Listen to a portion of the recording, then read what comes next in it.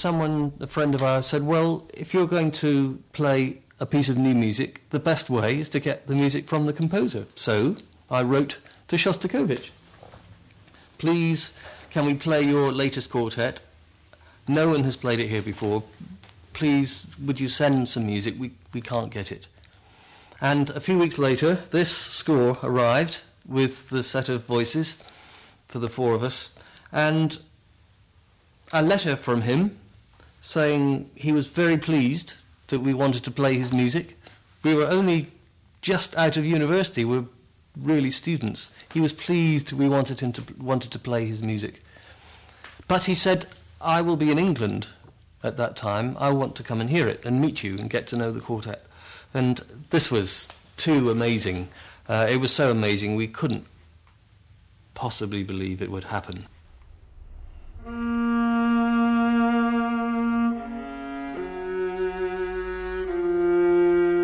And he met us, he said very little, he spoke no English. And then eventually he said, do you find this quartet difficult?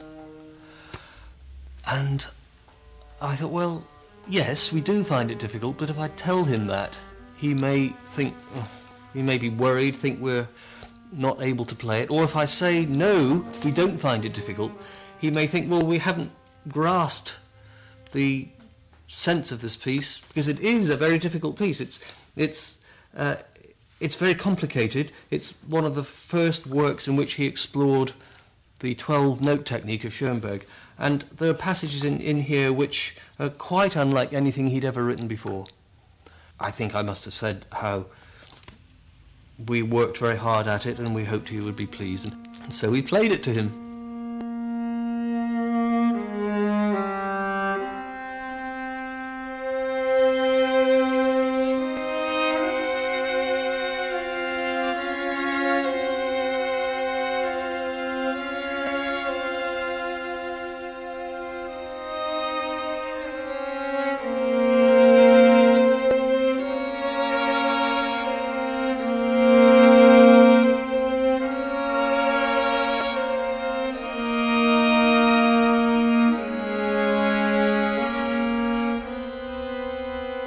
He had his score, and he followed it like this.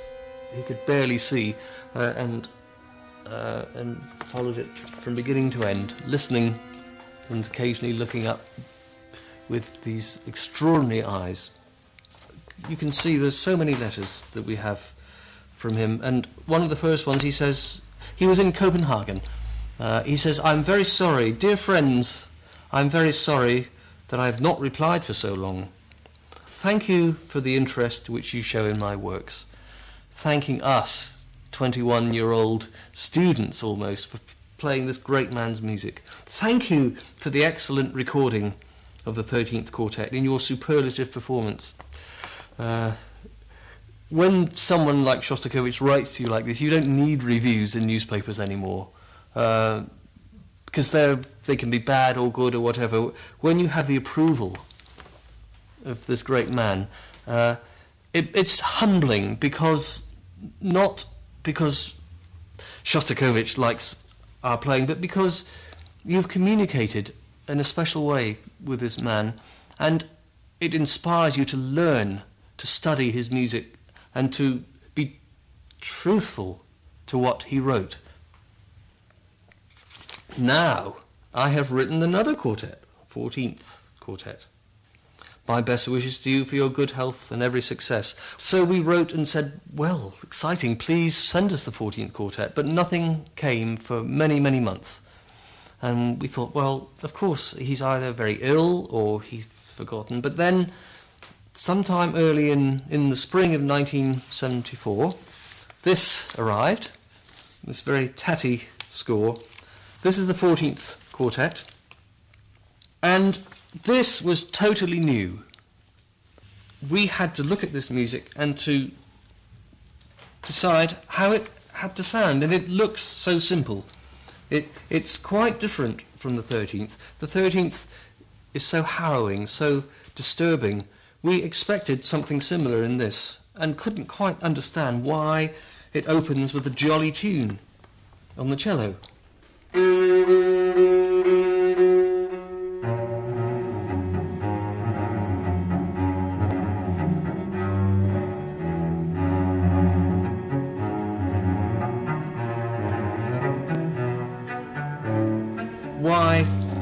so simple, so spare. Why, the key is a major key, F sharp major, the most radiant of keys, the key that Mahler used for his last symphony, which he never completed, his farewell to life, but through radiance, the sort of key that Janacek would use. And you find Janacek in this piece, heart-rending human music full of love and compassion is in the 14th quartet. Then you find that underneath the wit, the humour, the light-heartedness, there is an underlying sense of something else. And this comes out in the slow movement, the Adagio, which is so private, so personal, so still. And when we got to the end of this movement, reading it through the first time, there's a stillness at the end of the slow movement where the lower three voices are just holding very, very faintly, barely audible harmonies. And above that, the first violin plays as if in a dream.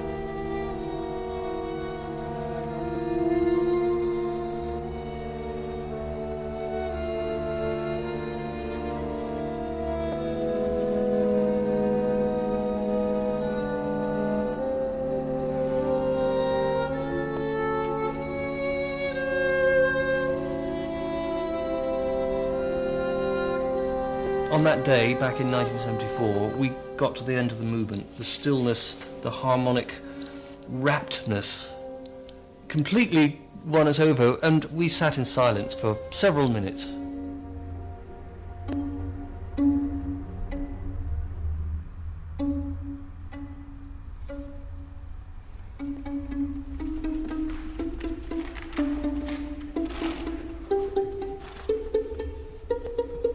And then into the last movement, which is so simple and so funny, in a way, and then eventually the slow movement comes back to round the work off in F sharp major in this bright, wonderfully radiant key, not joyful, because there's the tinge of the angst that we heard in the slow movement.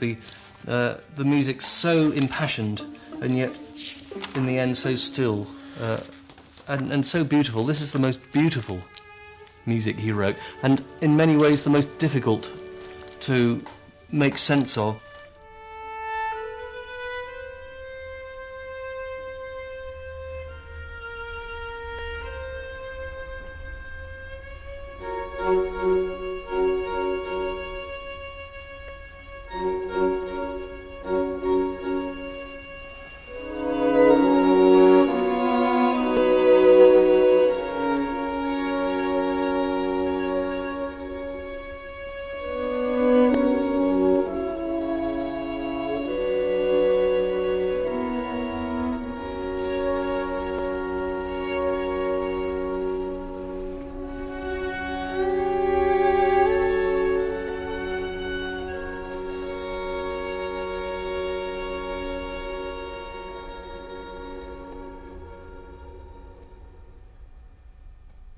Dear friends, yesterday, 4th of March 1974, I sent you the score and parts of my 14th quartet. I shall be very glad if this work interests you and you include it in your repertoire. I'm sorry it has taken me so long to send you the score. I have been very ill and could not write it out. I wish you every success in your work. D. Shostakovich.